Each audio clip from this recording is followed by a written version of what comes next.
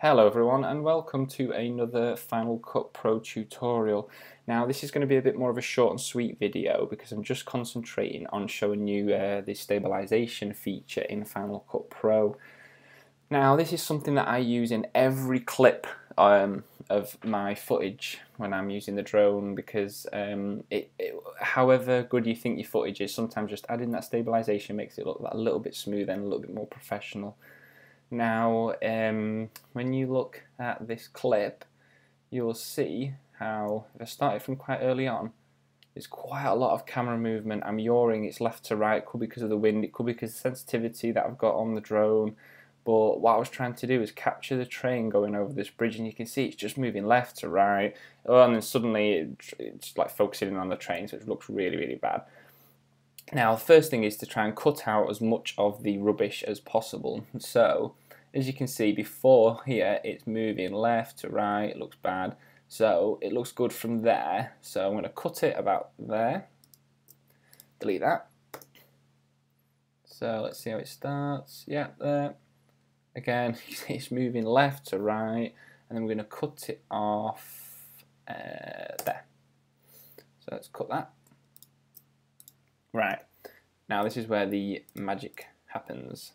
So, as long as you have your inspector open, scroll down and you want to click Stabilization. Now, straight away that zoomed in a little bit, that's because it's doing, it's going to have to crop and rotate. You can see it's rendering up in this top corner here. So it's analysing and it's going to render out the scene. Now, one thing is, when you click this, it straight away goes to automatic. There we go, and it's finished. Right, so as you can see, it says automatic, the smoothing is set to 1 now. Automatic allows Final Cut Pro to choose the most appropriate stabilization method it thinks is best.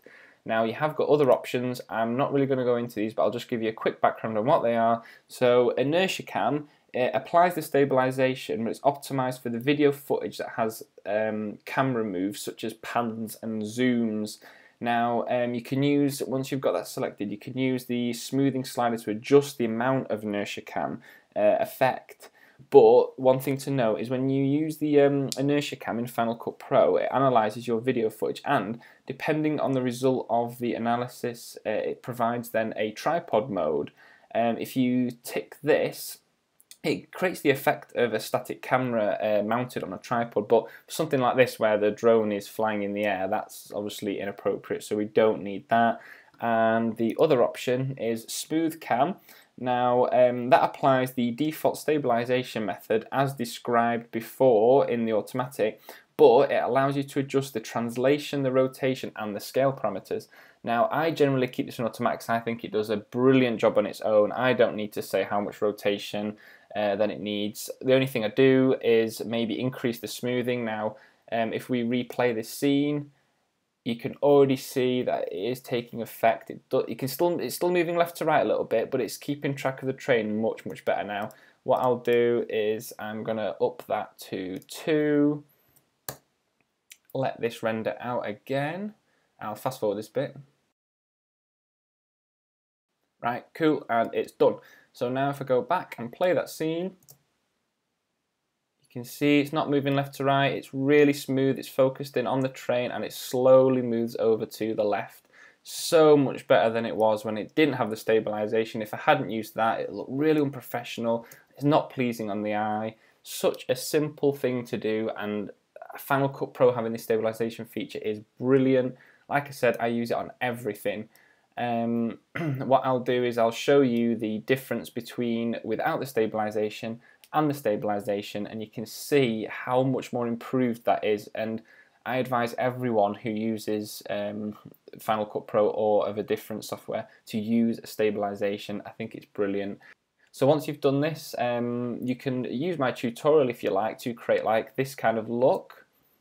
So once I've done it, you can see it's got nice color grading, it's got the letterbox cinematic look and a vignette and the stabilization. All in all, creates a really nice scene.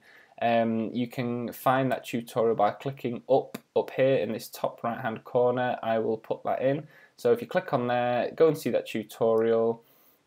I hope this has helped you all. It's something that I highly recommend you use. Thanks everyone for watching. If you've liked this video, as always, please leave me a like, leave any comments, always really appreciated. And if you're new to my channel, please subscribe for future videos. Thanks, bye.